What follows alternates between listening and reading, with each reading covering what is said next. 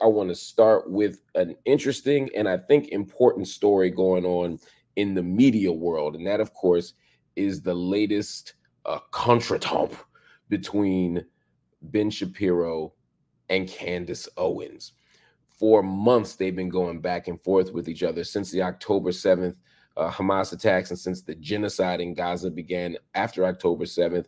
Those two have been going at it. Shapiro and Owens had been friends. They had been colleagues. Ben Shapiro was shouting her out when she was wearing White Lives Matter t-shirts. She was showing love to Ben. They're colleagues on the Daily Wire, which is the conservative media platform and media company that Ben Shapiro co-founded.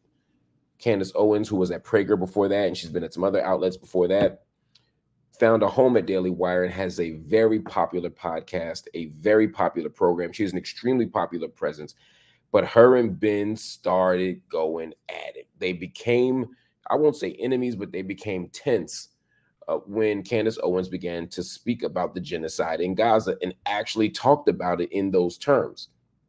She talked about the fact that not only are Israeli lives valuable, but she had the audacity to say that Palestinian children who get killed in Gaza are also a tragedy. She also said that the idea that there are no Palestinian innocents, that there are no innocent Palestinian civilians, a comment that a Republican congressman made, she dismissed that as absurd. She didn't take a pro-Hamas position. She didn't even take a pro-Palestinian position, but she simply said that what the Israeli government is doing is problematic. She also, of course, is friends with Kanye West. She also has made comments that riled up Rabbi Shmuley, which to me were just self-defense after Shmuley spent 2 years attacking her. But all that aside, she appeared on The Breakfast Club last week. And when Candace Owens appeared on The Breakfast Club last week, she talked about it a little bit. But she said that, look, Ben Shapiro's not going to fire me, or Ben Shapiro can't fire me, which is a fact. Next day, though, she did get fired from the Daily Wire. And at least the media outlets are reporting that. Variety reported that. The Mediaite reported that. They said that she was fired because of concerns over her anti-Semitism.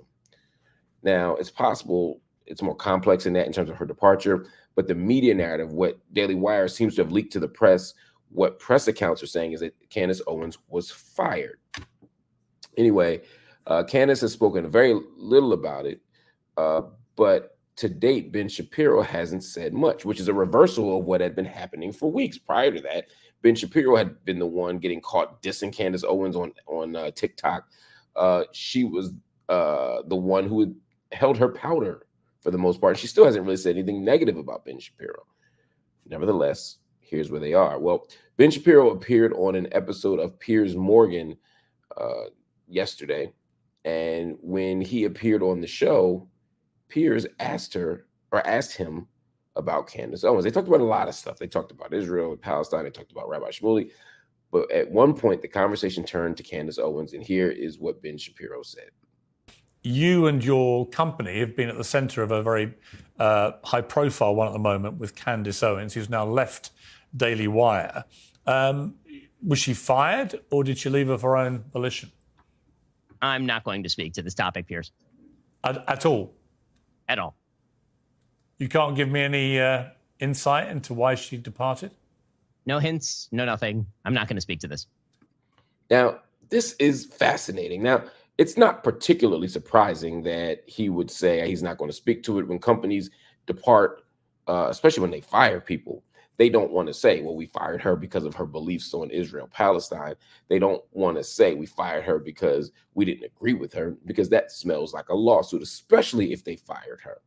Now, you might say, Mark, you're reading too much into this. He just said he didn't want to talk about it. Well, Ben Shapiro likes to talk about everything. He's one of those people who comes on TV. He's a guest like me who comes on and is pretty much an open book. They'll answer the questions. You may not agree with them, but they're going to answer the questions. Well, not so much this time. He took a very different position. But let's keep going, because Piers Morgan did his job and kept pressing. Can I ask why? I mean, you can ask. No, I'm not. Can I ask why you don't want to say anything?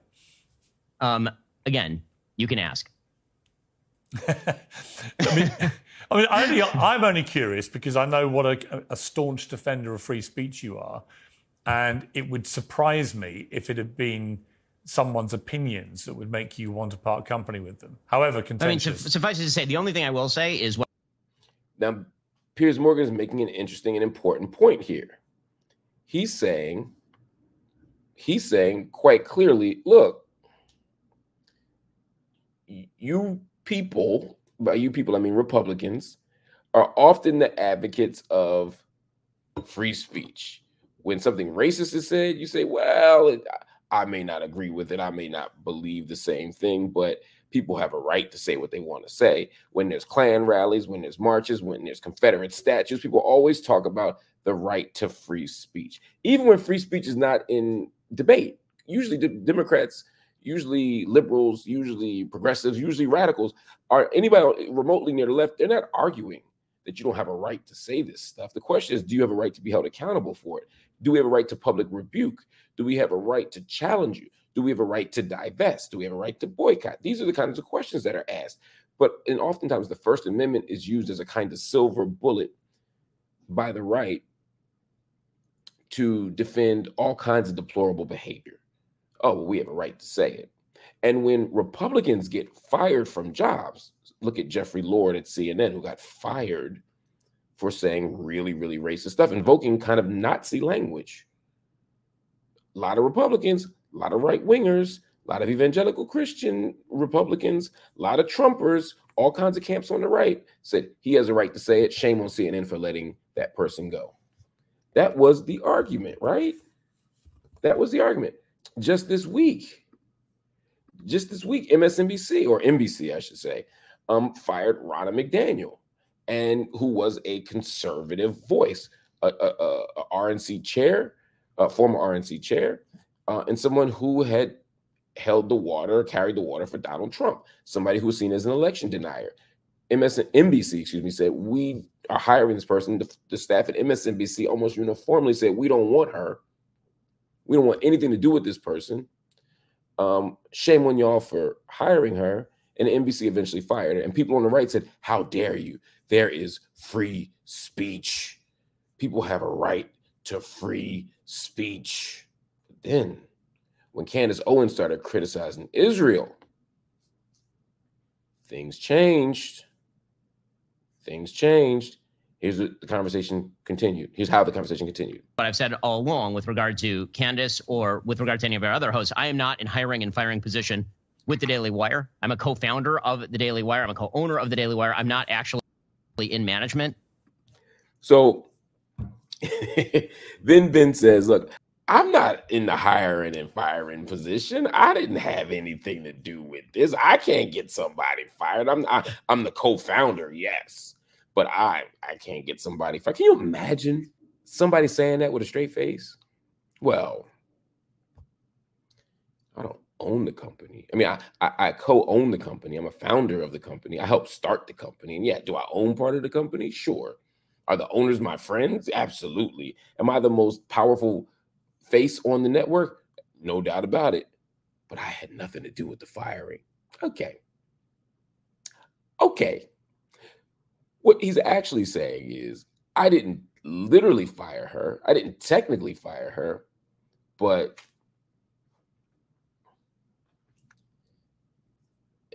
my thoughts may have had some influence here. My beliefs may have had some sway here. The day after she said, Ben Shapiro can't fire me, she got fired. Could be a coincidence. But either way, I don't know. Let's keep going, though, before we move on. Jeremy Boring and Caleb Robinson are in management positions with regard to Candace or anyone else. And as far as the free speech situation, what I will say is that no company has the obligation to literally pay anyone. The Daily Wire is a publisher. It is not a platform. I've never called for Candace or anyone else, for that matter, to be banned from YouTube, to be banned from X, to be banned from any platform. That's a different story. Obviously, when it comes to any publisher gets to make decisions about what it wishes to purvey and not. He's absolutely right. If I got a company, I don't have to have Ben Shapiro on. Ben Shapiro doesn't have to have me on his company, right? If I'm a left-wing outlet, I don't need to have right-wingers on. If I'm a right-wing company, I don't need to have left-wingers on. Sure. He's absolutely right. what I'm hearing him say, and again, this is just my analysis. I'm not presenting this as a confirmed fact. This is not from a source. This is not a journalistic endeavor I'm about to engage in for the next 30 seconds. It's me making sense of it with good old-fashioned common sense. What he's saying is, I'm not commenting on this because I don't want to get sued. But yeah, we didn't like what she said. We didn't agree with her on Israel-Palestine, and she wouldn't stop coming after us, and so we let her go.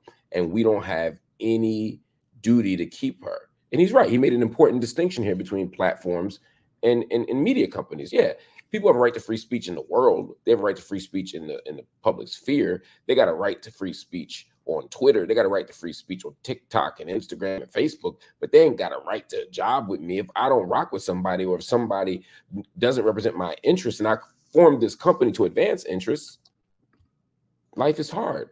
Wear a helmet, to quote Candace Owens. I mean, I'm just not going to labor this, but one more point I would make is it's been reported extensively that the reason for her departure was because her comments have been perceived by people at the Daily Wire as anti-Semitic. Again, I'm not going to comment on this, Piers.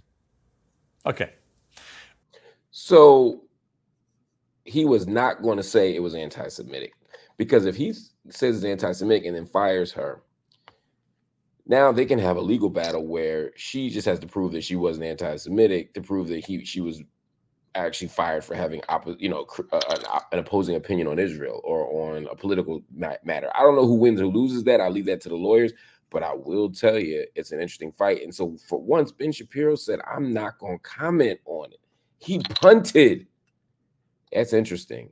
But they know what they're dealing with. They're dealing with a very formidable opponent in Candace Owens, who I think will go on and have her own lane and her own media career. There's plenty of space for someone with her beliefs and her worldview, particularly a Black woman with those beliefs and worldview. So I think she'll be just fine. But it is interesting that they didn't fire Candace Owens for saying white lives matter. They loved it. They didn't fire her when she stood up against trans folk, and when they told her how they made her comments made them feel, trans folk and people from the LGBTQ community said how unsafe her comments made them feel, how it was a certain kind of violence. She said, life's tough, wear a helmet. She was applauded for it. She's applauded for lots of stuff that much of the world or much of the country found objectionable, but not this.